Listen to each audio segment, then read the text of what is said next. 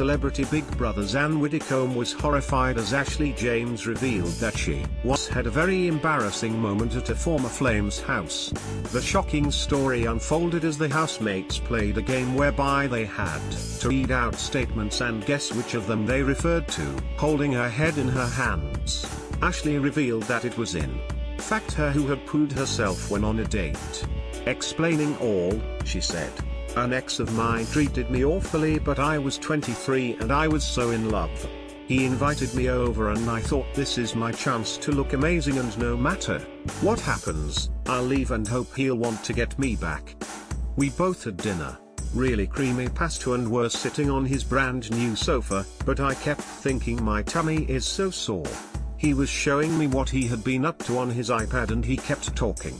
She continued, "I was waiting for him to pause, in his one-bedroom flat, already thinking this is going to be awful, and so I thought I would try and relieve a bit of pressure.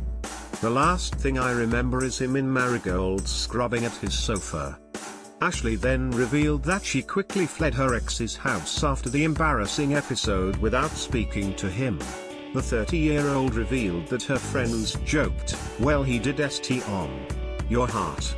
Her housemates found the story hilarious, however Anne was far from impressed. The former politician was seen shaking her head at the stomach-churning